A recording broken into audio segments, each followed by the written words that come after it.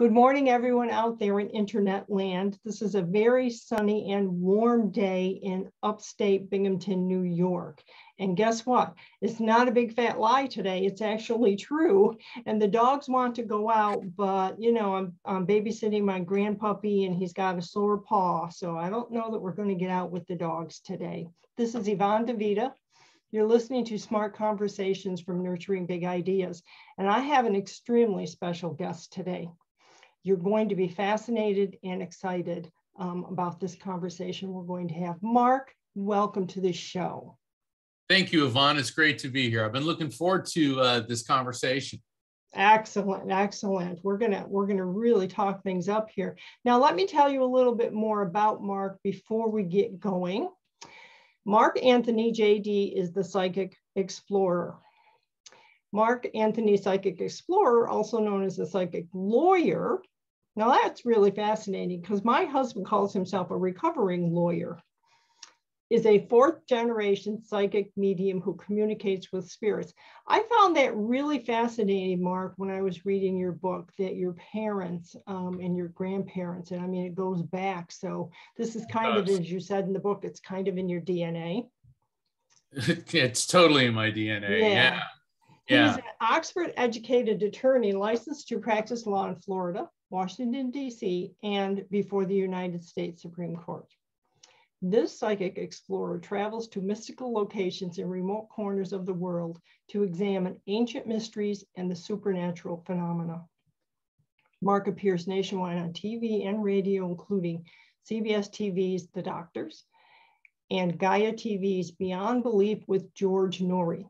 He is the co-host of The Psychic and the Doc on the Transformation Network.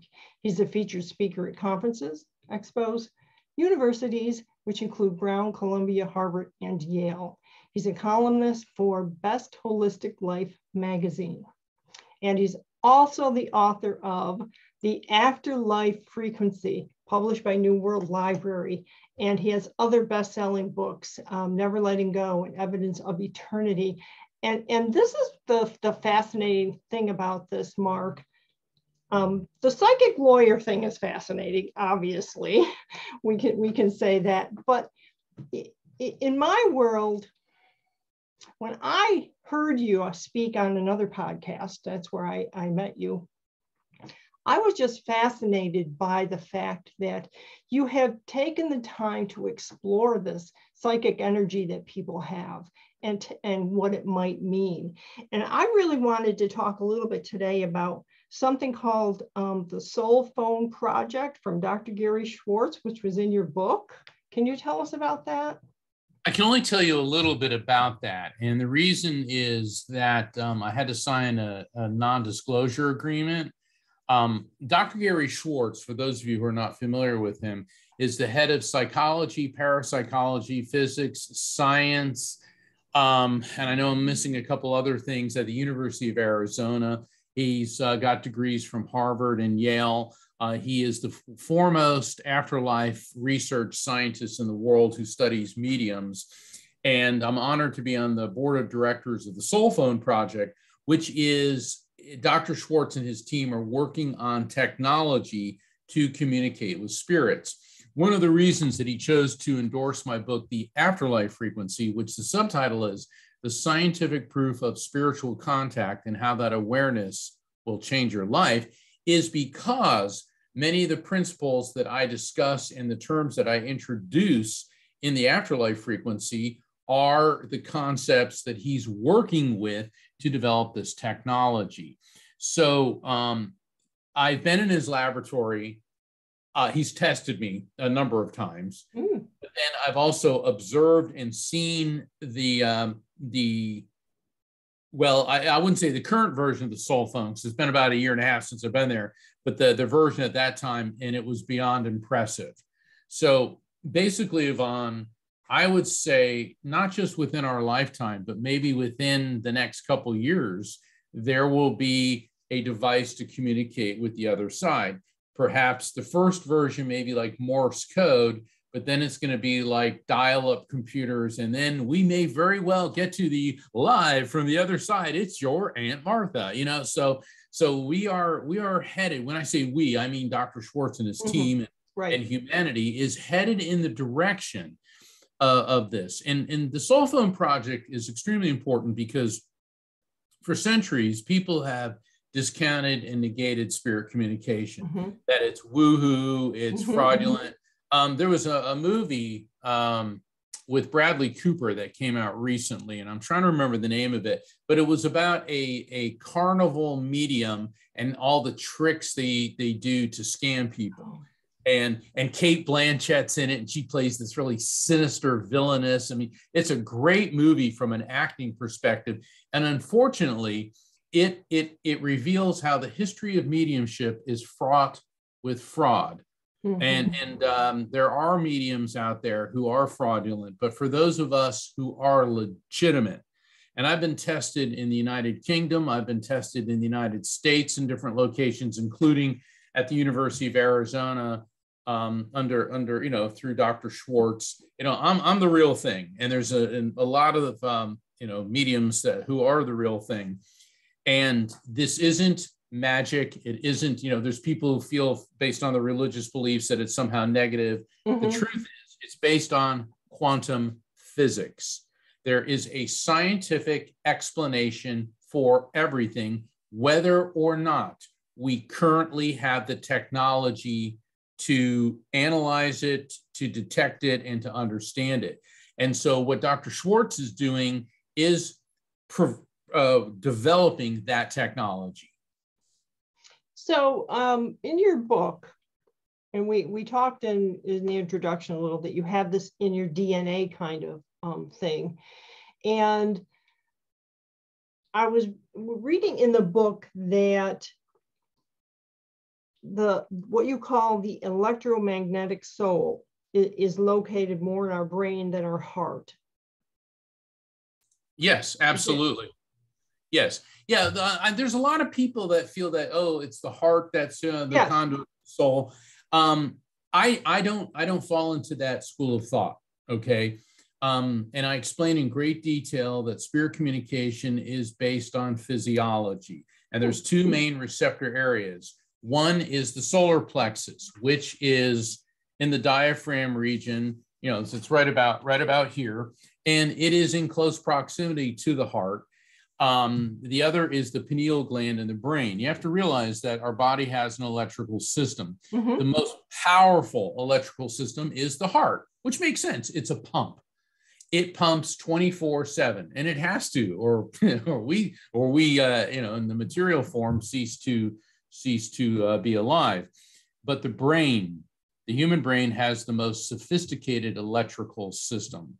And the pineal gland within the brain has calcite and magnetite crystals, and there's an electromagnetic field, and the pineal gland regulates our brainwave frequency and our circadian rhythms, and it secretes the hormone melatonin. So it regulates a lot of things. The reason that you have jet lag, when you get jet lag, is because you're in a different location on planet Earth, and that disrupts the functioning of the pineal gland until it can adjust to the electromagnetic setting of where you are on planet Earth.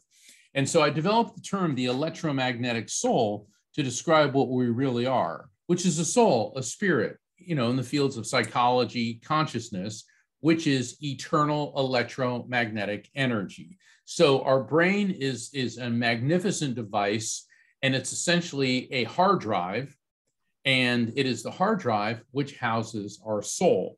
Now, of course, people think, well, the heart gets all these reactions. Well, of course, because the heart's the barometer. It's like when you love someone, you get a certain feeling. When you dread something, you get a certain feeling.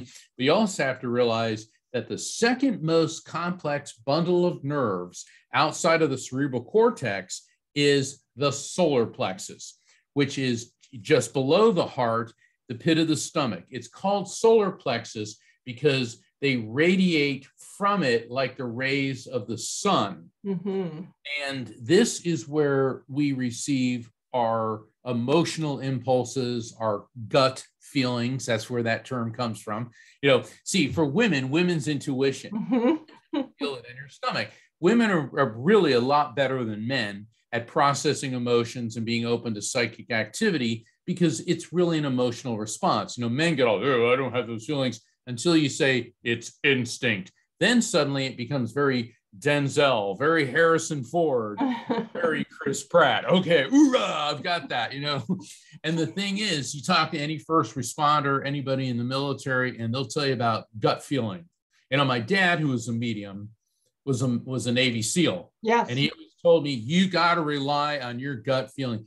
Every police officer, every friend of mine, every colleague of mine who's been in the military and in law enforcement says the same thing. You've got to trust your gut instinct. So we're talking about the same thing, and it's the receptor through the solar plexus. Very fascinating, because I do believe that certainly our heart, our brain, our gut, I think we have like the whole package here, and people don't tap into their own psychic ability, whatever that might be. We might not be a medium in the form that you are. We might, maybe if we practice, some of us could be. I mean, I've had visitations from my stepfather, my niece who passed, and I really think that my mother's hovering around me almost every day. So there are, but here's the thing: nobody knows what to do with that if they have it. Right. Can you help us? What do we do with it? Sorry, I know my background just changed. I got a new computer, and it just adjusted the video setting. Yeah, so I'm sorry, Yvonne, could you please ask that question again? I was like, what? And then I realized what it No problem. I was just saying that sometimes Windows 11 has its own idea of what's going to be happening. Well, that'll be interesting, won't it? Yeah.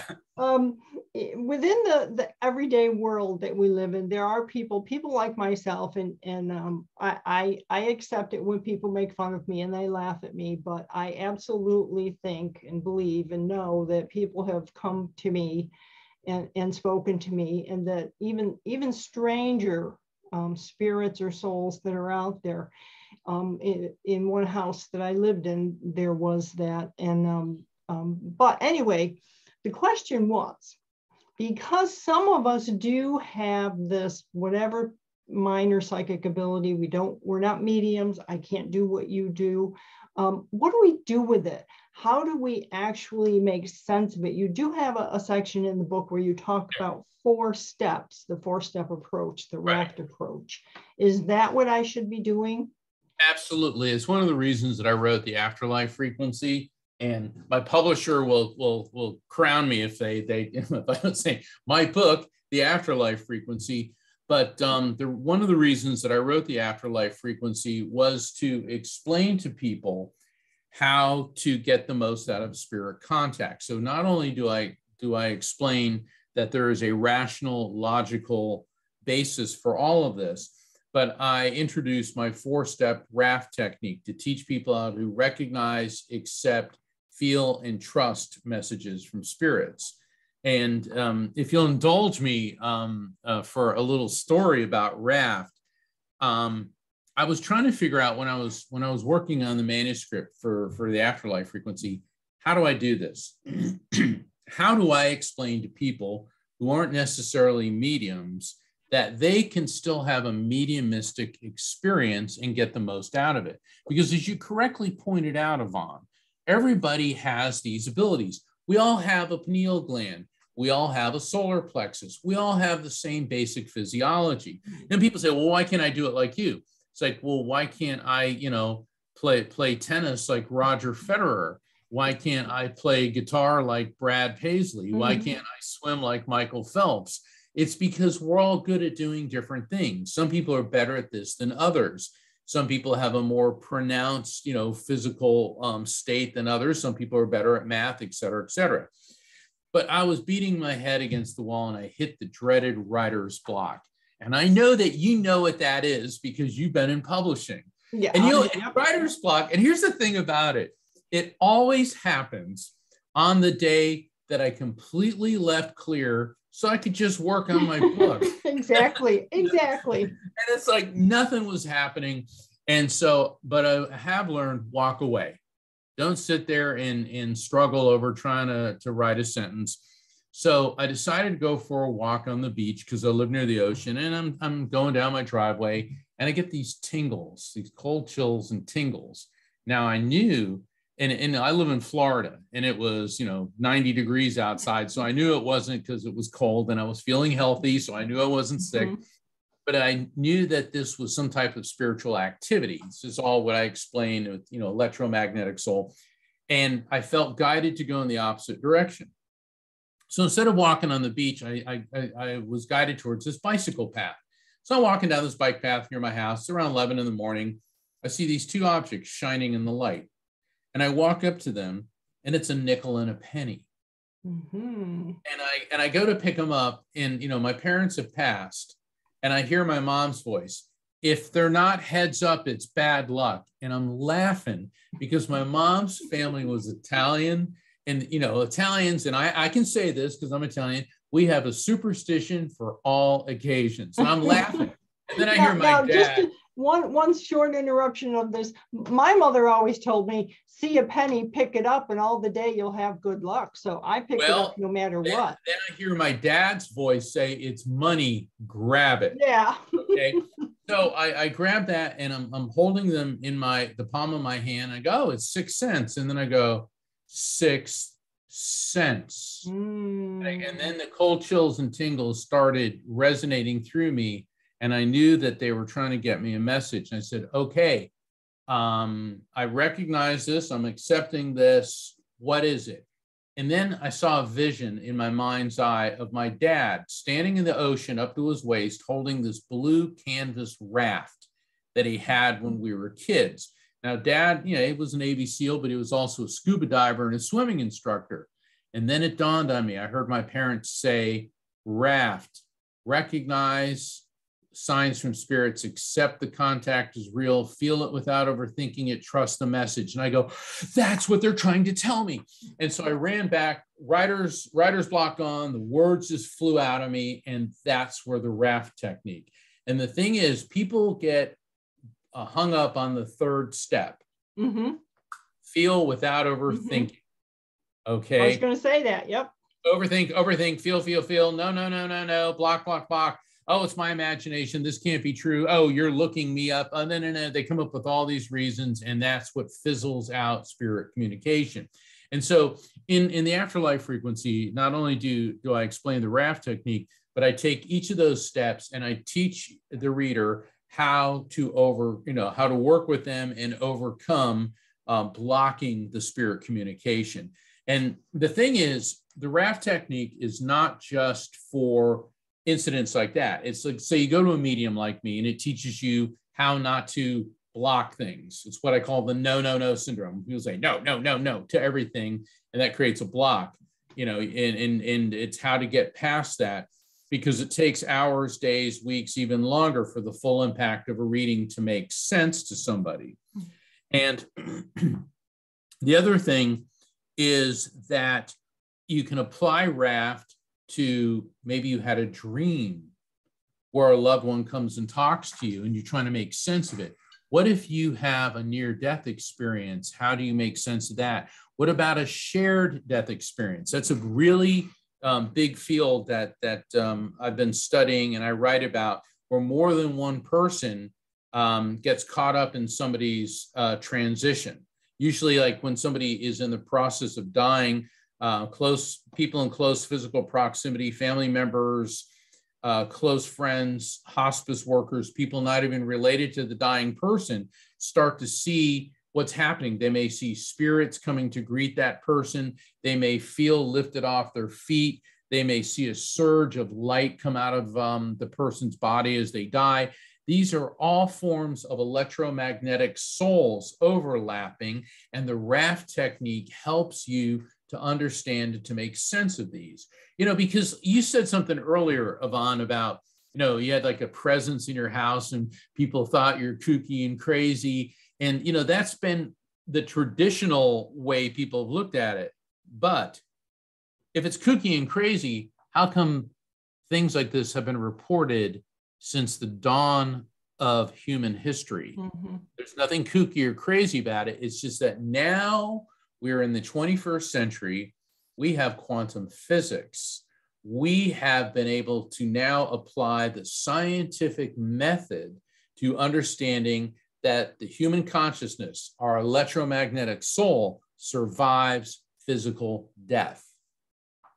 So while I was reading the book, and I'm not quite finished with it, a couple things occurred to me that you talk about the world's religions a little bit, because actually quite a bit, like extensive. But I mean, you're not pontificating, and it's not anything like that. It's actually so illuminating as I was reading it, because I am not what people would call a Christian, and yet my sisters are, and they pray for me every day. Isn't that nice? I'm so happy for them. It's good to have positive energy. Well, I pray. I believe in prayer. I just am not buying into the tenets of their particular. What you mean? There's just only one way. Right. There's just one way. Right. Yeah, and the thing is, I was supposed to be a Catholic priest. I was being groomed, and I was going to go into the clergy, but I decided when I was a teen that it was too constricting. And so I've studied all the world's major religions. That's why, my brand, Psychic Explorer, that's why I go all over the world. I've studied with Buddhists, Hindus, Muslims, Jains, all types of Christian belief systems, Native Americans, the Hawaiian belief systems. And the thing is, once you get the mythology and the dogma out of the way, you start to see a consistency right across the board. And so that's why I do incorporate passages from scripture and analogies to different religious beliefs alongside the scientific. And I'm sorry if I'm interrupting, but for example, Moses, we all, everyone that's seen the 10 Commandments or anyone that's been through Sunday school knows that Moses saw the burning bush, the bush that burned yet did not burn.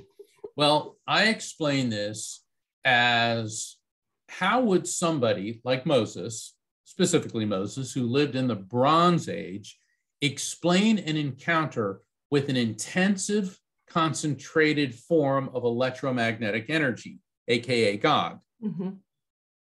You would describe it in the terminology that you were familiar with, and the most powerful form of EM, or most powerful form of energy that you would know, would be fire. I mean, outside of lightning would be fire. So that's how we describe it, as the fire that burned yet did not burn the bush. And you see the same thing in other religions. I mean, you see in the Pentecost, the tongues of fire above the apostles and Mary, the mother of Jesus. You see references to the light in Islam, and certainly in Hinduism and Buddhism and in the Native American religions. You see them in all the religions. Why? Well, light is the only form of electromagnetic energy visible to the human eye. And so when people that have these intensive spiritual experiences, they talk about these lights. Moses is, assuming the story is true, and I'm not saying that it is or it isn't, but let's assume that it is. How would he describe this? This brilliant light, and it didn't burn the bush. And so people explain these things. And so I take an interfaith approach. And I always, with all due respect to our evangelical friends and our Muslim friends and people of other religions, there is only one way. And it's like, I like what the Hindus say. There's an old Hindu saying that there are many paths up the mountain, and the only person on the wrong path is the one who runs around the mountain telling everyone else their path is wrong. Yeah, isn't that? That is so perfect. It really, that speaks to me. It speaks to me highly and greatly and personally, because that's what I believe. It's not. We're all here, human beings, to be connected, to help each other, to Exactly. not to do all this fighting and all this war that's going on. But let's put that aside a minute. I have a couple questions that I really need to ask, and one of them is, so being a medium and going out, and you go to bookstores when you have your books, and then you sometimes do your medium work there. What did you do during COVID? Because you couldn't go out. Everything went online. I've been doing group sessions online. I've been addressing organizations. In fact, I was one of the keynote speakers at the International Association for Near-Death Studies last year. I've spoken at Spiritual Awakenings International. I do events. You know, people want to find out about my upcoming events, please subscribe to my newsletter, and by visiting AfterLifeFrequency.com, just like my book, AfterLifeFrequency.com. I got a weekly live stream show where we take calls from listeners, and the vast majority of the readings that I do are telephone readings. And people say, well, how can you do this on the telephone? Because electromagnetic souls, all forms of electromagnetic energy, move at the speed of light, which is the same speed as a telephone call, as the same speed that this show is being broadcast, 186,282 miles per second. So in the time that it took me to say that, one of your loved ones in spirit could have been back and forth to the moon about, 10 times. Okay, that's really fascinating. Now, the other thing that I really wanted to talk about was the human-animal bond, and how does all of this work with that? Because everyone knows that I'm a pet person. I'm an animal person, and I believe animals have souls. At the risk of sounding like a Trekkie, or rather Trekker, okay, there's a difference in the Star Trek world. A Trekkie is somebody that, you know, is kind of goofy about it. A Trekker, you know, we're more serious. There was the one movie where, which involved whales. And I remember Spock saying, it is only human arrogance that assumes humans are the only intelligent species on Earth. And I love that line. The truth of the matter is, any being that is alive because of electromagnetic energy, okay? And the thing is, animals have souls, and any being capable of the emotion of love is capable of spirit communication. And I know this because I've conducted over 15,000 readings for people.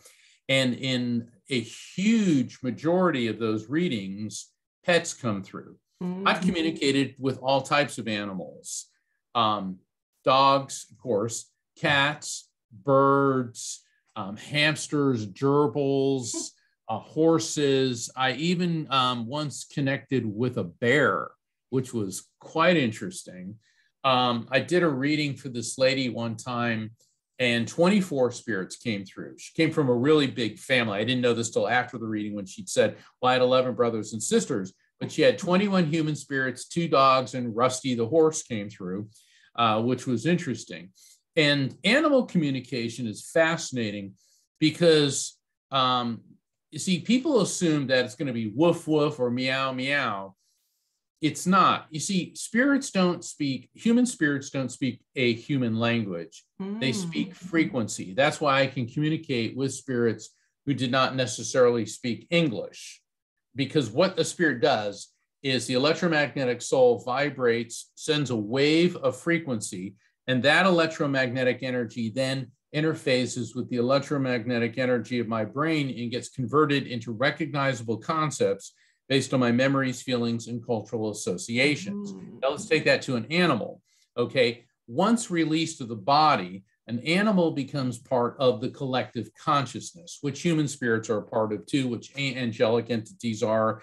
And think of each electromagnetic soul as a drop of water. And then when we die, we plunge into this eternal sea of souls. Well, what happens is when a spirit of an animal comes through, they maintain their identity. And you see, the cool thing about animals is they either like you or they don't. And they don't have all the nuances and preconditions and strings that human relationships have. So animal communication, they tend to be very direct and very straightforward. One of the most memorable connections I made for somebody is in my last book, Evidence of Eternity, where I did a reading for this gentleman. It was at a public setting, and this entity came through, and I said, this doesn't feel like a human.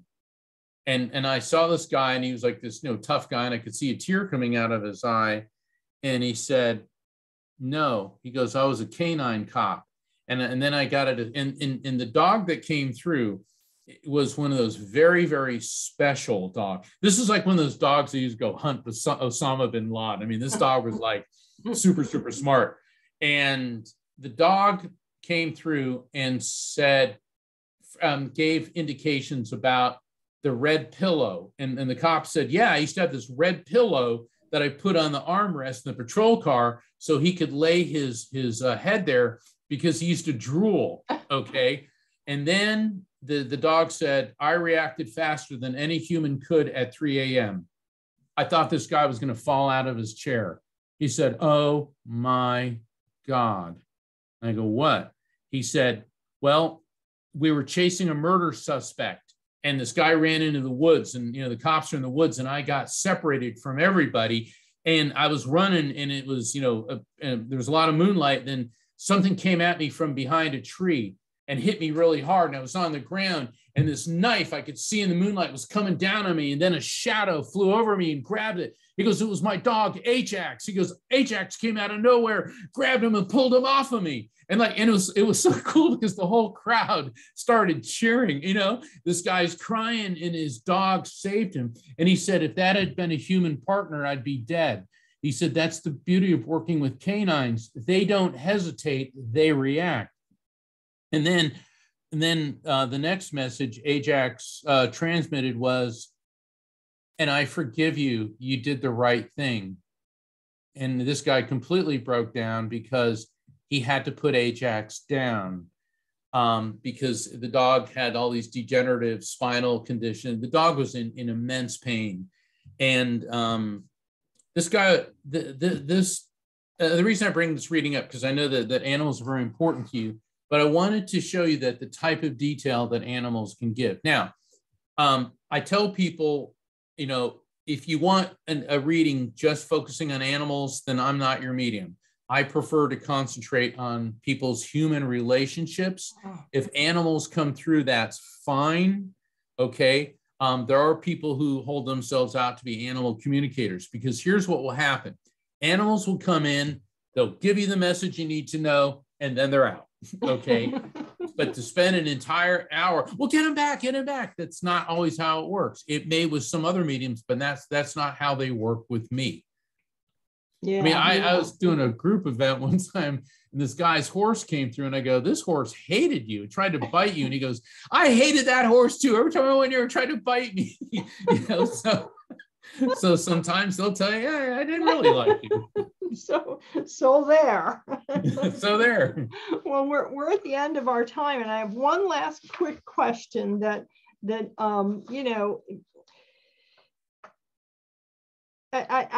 if you had a message you wanted to share with the world, a spiritual message that you wanted to leave us with, what would it be? There's a 5-point message, and it was communicated to me actually by the spirit of my mother. It was 2 weeks after she died. I was practicing law at the time. I was a senior partner of a law firm, and I was overcome with a wave of grief, and I was driving from court to my law firm. So I pulled over because I figured I can't walk into the office crying. Let me cry and get it out. And this flash of light went off in the car, Yvonne. And I turned to the passenger side, and for a second, I saw my mother's silhouette in this beautiful silver white light, and her voice filled my head. And she said, Mark, you've been given the gift of mediumship so that you would not be crushed by grief, but now you must help others cope with their grief. You must teach them that God exists. Heaven exists. Our soul is an immortal living spirit, that we can communicate with souls, and that you will be reunited with your loved ones when it is your appointed time see them in the light. And I just sank back into my seat and broke out in a sweat. So that was the message, and that's my message. God exists, heaven exists, our souls are immortal living spirits. We can communicate with electromagnetic souls, and we'll be reunited with our loved ones in the light that is God when it is our appointed time to leave this world. Well, that's really, really a good ending point here today. But there was so much more that we could obviously talk about, but hold the book up again, because I really want people to see this. This is a really important book, no matter what your belief system is, no matter what you're going through at the moment. As I read the book, and I, again, have not quite finished it yet, it's really speaking to me from the center of the fact that, again, human beings are here to help each other, to be connected. And I believe in, you know, after reading this book and all the scientific studies and the things that you talk about in it from the scientific viewpoint, I want people to also understand that, yes, this thing that we're in here ages and has its weaknesses, but the soul, or whatever you want to call it, the electromagnetic soul, our consciousness, it does live on. In anyone who thinks that it doesn't, I don't know. I just don't understand why not. But get the book, folks. Go to the website at theafterlifefrequency.com. I will write all this up in the blog post. I will have it on YouTube. And maybe we'll be lucky and we can get Mark to come back and talk to us again. I'd be honored. Thank you so much, Yvonne. And for all the listeners, thank you so much for tuning in. God bless you.